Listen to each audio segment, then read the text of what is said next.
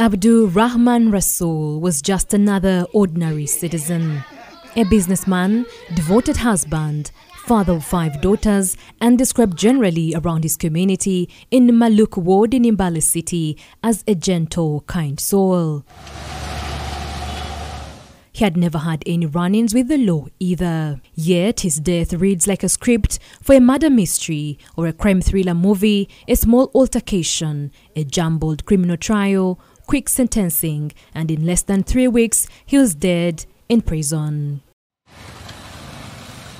Then, the finger-pointing by officials and roadblocks met by his family in the desperate search for not just answers, but justice as well. The unnerving experience has left his family physically, emotionally, and financially distraught. The insensitive-sounding prison authorities told the family that Rasool died of natural causes, but pictures of the body taken by a do-gooder suggest otherwise. Prison authorities at Ngenge, who declined to speak to NTV, offered the family varying accounts. One warder, according to the family members, claimed the deceased choked on porridge and all attempts to resuscitate him at the prison infirmary failed. Another warder told the family the deceased choked on drinking water and died en route to the nearest health center. Unbeknownst to the warders, a well-wisher took the deceased photos shortly after death.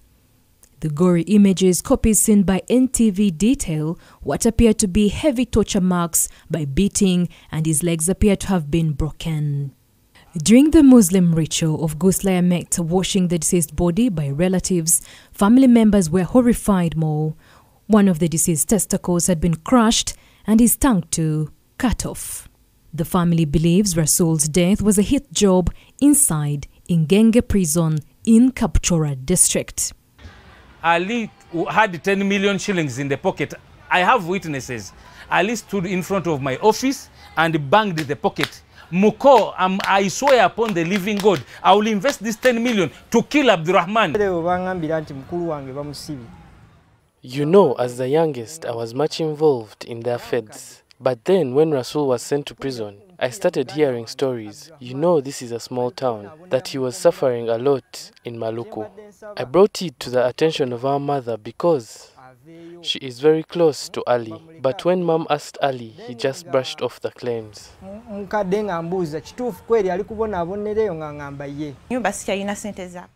When my husband was first sent to Maluku, it was quite hard. Ali took it upon himself to make it worse. He approached our landlord and asked him to throw us out of the house, saying that the deceased was in prison and I didn't have any money to pay. He then remarked that in prison, my husband will pay a heavy price. On what basis was he saying this?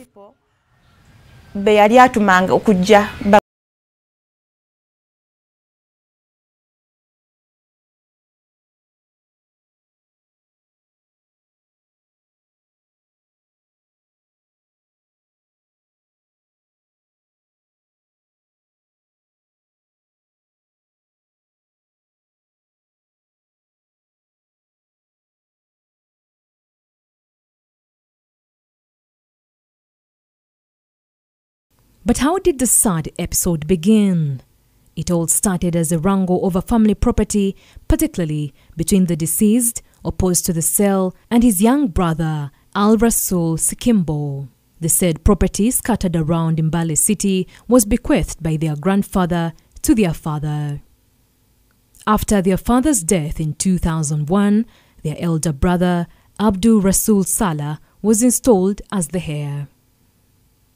23 years later, both Abdul Rasool Salah, their elder brother and the heir, and the youngest brother in the family, Shuri Abdul Rasool, say they are living in fear as a result of squabbling over the property.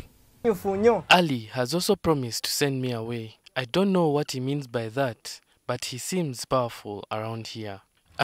Anytime Shuri or their elder sister Sarah could be the next, Ali actually told Shuri that harming you doesn't take a second because you're like a mosquito. Shuri recalled that there were veiled threats against Rasool, but they brushed them off.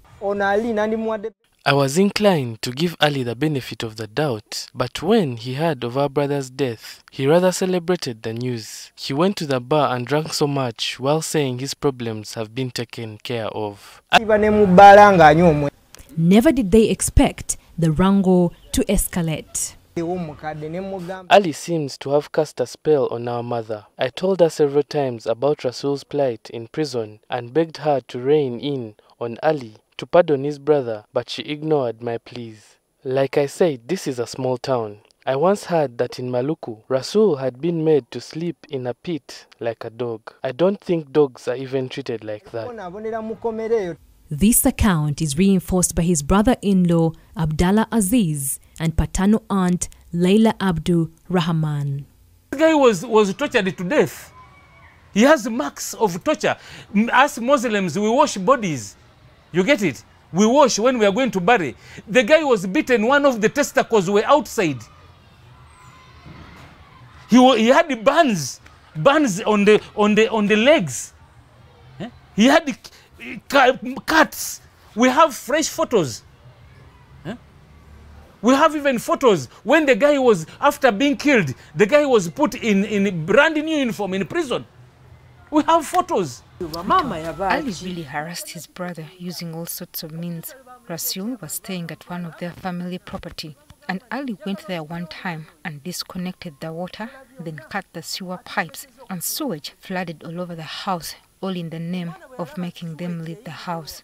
When that failed, he bribed the LC to evict his brother, saying he didn't have a right to live there.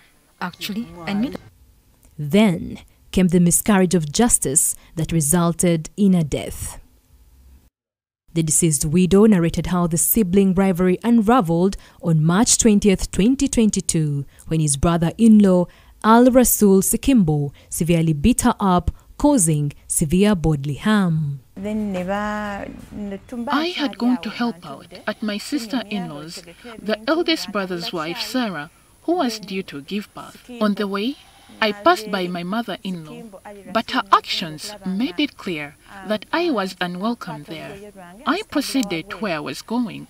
That is where Ali descended on me in a fit of rage and started beating me up. Salah's wife was too pregnant to intervene, and in the process, I lost 3 teeth. She had notified her husband, now the deceased, of her movements that afternoon. To her luck, her husband had planned to join her at his eldest brother's home, where he found his wife being beaten. I was all-blooded when my husband arrived. He separated his brother from me, and then a scuffle ensued between the two. Ali immediately rushed to police to report that I had assaulted my mother-in-law and that my husband had beaten him up. Police immediately picked up my husband, and while in detention, he later told me that they tried to force him to sign some papers, but it was dark in the cells, which he refused. He suspected they were related to the family property, for which papers they have forged to lay claim.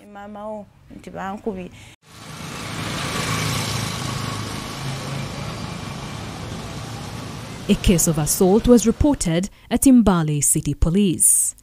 To the family's surprise, in no time Sekimbo had been released on bond. When we also reported our case to the police family division, they really tried to mediate because they believed it was a family wrangle. But Sekimbo himself frustrated everything by not showing up for meetings. The case ultimately went to trial, and on April 17, 2024, Sekimbo was convicted in absentia of the offense of causing bodily harm, contrary to Section 236 of the Penal Code Act. The court finds that the prosecution proved beyond reasonable doubt that the accused was the aggressor of the complainant, ruled Grade 1 Magistrate Hope Tendo Modega. Family members recall the magistrate as saying that the offense carried 5 years in prison. To their surprise, when the accused Sekimbo turned up for sentencing, 2 weeks later, on April 29, 2024, the magistrate changed goalposts, reasoning that Court is mindful of the fact that the injuries inflicted on the complainant caused to spend in treatment for which she should be compensated, although no receipts were presented in court to aid in assessment. The convict has also made his plea for a non-custodial sentence by providing medical aims to highlight his medical condition, that's to say, hypertension and diabetes that require special treatment. There is need for the parties to reconcile and settle their disputes as a family, and this can only be achieved through communication. Taking all the above into consideration, the court will not impose a custodial sentence to allow room for reconciliation. Taking into consideration the injuries sustained and the expenses incurred by the complainant, a compensatory order is appropriate. The convict is hereby sentenced to compensation of 800,000 shillings, 700,000 shillings of which shall be paid to the complainant and she be paid as fine to the government. Let's be straightforward. There is no transparency in the court of law. More especially here in Mbala again, it is becoming worse. Money started exchanging hands. As we thought the case has been the ruling, now they went and forged that. According to now, the deceased called me and told me, you know what, brother, come and see. They've ruled, they've said that as family members, we sat and agreed that Ali Rasul pays Barbara 700,000 for 3 tooth removed. Now, the deceased refused. That no, I will not accept the ruling. He wanted to go and do the appeal. The family said they were shocked to hear the defense plead that the matter had been amicably settled as a family and there were minutes to that effect. The family maintains that there was never such a meeting and the said minutes were forgery, but their pleas were disregarded. We reached out to Sikimbo for his side of the story, but he declined to speak to us. On May 9th, 2024, Nisha's husband complained to the Director of Public Prosecution's regional office in Mbale City the sentence given to his young brother vis-a-vis the bodily harm he caused to his wife. Further, the convict has been trailing my movements with intention to have me because of this case, the complaint reads in part. He added, secondly, the alleged mediation meeting failed because the convict's bad conduct of abusing and undermining authorities only, lamenting how he can bribe all judicial officials to exonerate him from whatever charge he may have committed. It is from the above reasons I'm dissatisfied with the magistrate's sentence to compensation of 700,000 shillings, hence this complaint. The DPP's office responded on May 14th, acknowledging receipt of the complaint and asking the complainant to forward the case papers to enable us to attend to the complaint. The late sent me and told me, being a brother, I was talking to both. He told me, brother, can you kindly go and tell your Muko to just put the teeth of my wife, because tomorrow I will die. My wife is still young. Who will marry her? I was very concerned. I got my phone, I called that brother of mine in-law called Ali. Ali came to my office where it is at Naboa Road, plot number 41. When Ali came, I told Ali, you know what? Your brother is, and the wife, they've said they are ready to, they don't want to appeal or do anything. What they want, kindly buy those 3 tooth. In fact, I asked them from same day hospital here. They told me replacing his tooth is 500,000. I told him, what is 1.5 million? Replace that lady's tooth. You know, a woman is, if you damage a woman's face, you've damaged all her property on the body. Ali had 10 million shillings in the pocket. I have witnesses. Ali stood in front of my office and banged the pocket. Muko, I swear upon the living God, I will invest this 10 million to kill Abdurrahman, but I will not buy even a single tooth. I thought it was a joke. What happened next is a roller coaster of events. Rasul was rearrested on an earlier charge of assaulting and occasioning bodily harm on Sikimbo. According to the family, Sikimbo accused his elder brother of beating him up after chancing on each other at the site on one of the contested property back in March 2022. The case, the family maintains, was a tit-for-tat for Rasul to drop the assault case against Sikimbo for beating Nisha. The brother-to-brother assault case had clogged in the justice system, but in a twist of events, the deceased was rearrested. Conversely, the deceased had earlier in March 2023 written to Mbale Magistrates Court complaining about the unfairness of his trial at the Magistrate Grade 2 Court. He wrote, "During the hearing, one of the witnesses was not cross-examined, and despite prayer by the defense, his evidence was expunged. Secondly, the police officer who is investigating officer testified without statement or a report." The deceased further wrote, "Thirdly, I have established that the complainant is a very close friend of the trial magistrate, and the two have been cited at Pavement Pub on Nkokonjori Terrace and Sports Club. In the circumstances, I believe that the trial magistrate is compromised and cannot judiciously handle my case. I pray that the case suit be relocated to another trial magistrate for a fair trial." The family says Rasul was in the process of appealing the April 29th judgment of the assault case of beating his wife. He was, however, arrested for the assault of his young brother and remanded for 14 days.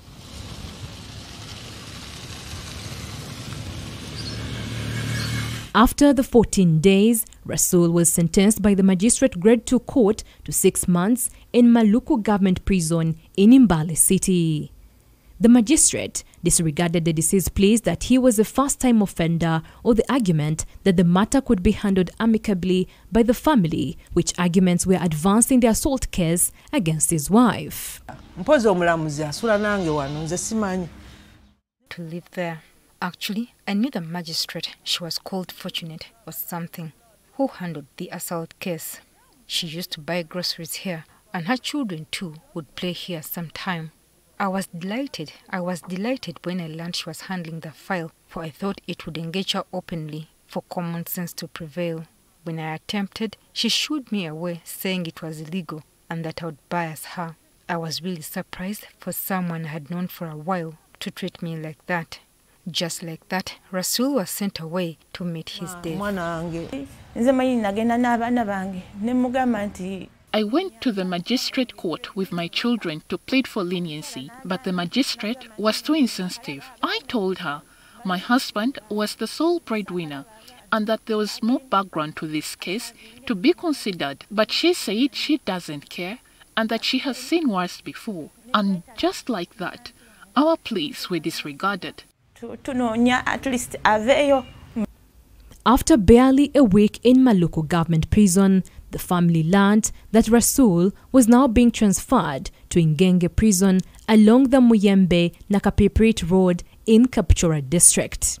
In fact, yes. The last time I talked to him on the phone, it was the evening of the day before he was killed. He sounded in distress and was crying that he was being beaten severely. I was surprised because he had only been brought there 3 days before. I tried to comfort him and he asked that I send any money I had for buying some bites, for he was being starved. I could hear noises in the background and a warder seemed to have grabbed the phone from him. I asked the warder on the line that why is it that you beat and starve inmates? But she just brushed me off, saying my husband is a spoiled brat. Nonetheless, I wired 38,000 on the line in the names of Nakiyinji. I came to think about it. It was as if I was paying a ransom. Hardly 3 days after the transfer, Ngenge Prison authorities called Nisha, directing her to head to Mbale City mortuary to retrieve her husband's body. The officer in charge of Maluku Prison, Maureen Ninsima, defended the transfer of Rasul as a routine to offer labor on the prison farm. She also rubbished off claims of foul play in his death, arguing that inmates die every other time, so he's not so special. If they want, they can go through court for exhumation of the body for a second post-mortem, but the cost will be on them, Ms. Ninsima said.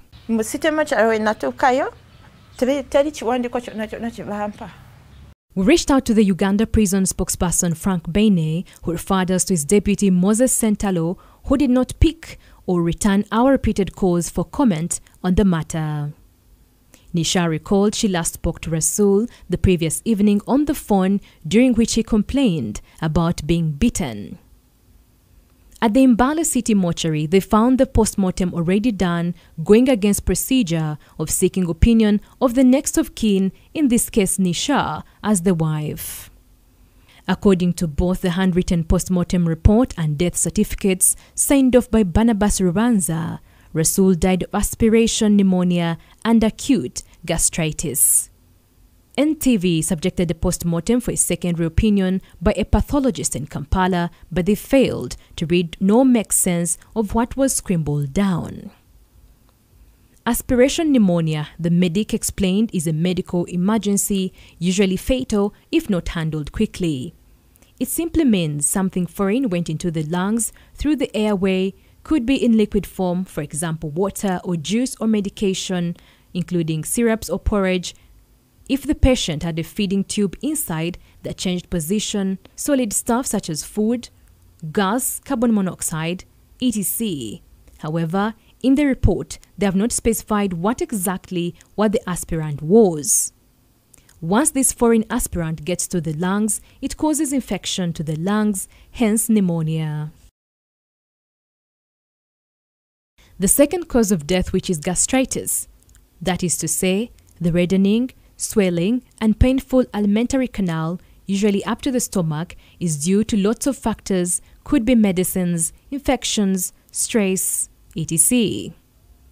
Therefore, the report is not very detailed. Lots of things are missing to come up with a conclusive cause of death, the pathologist noted on condition of anonymity. But what then explains the severe bruises of beatings and torture on the deceased abdomen, broken legs and crushed testicle? The family have sought answers from numerous offices, but they have been met by high walls of silence and finger-pointing. Inexplicably, Ngenge Prison authorities told the family the marks on the legs are scratches from working in the cotton farm.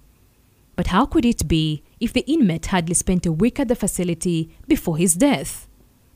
Ngenge Prison is synonymous with allegations of torture and death of inmates, some of which have been documented.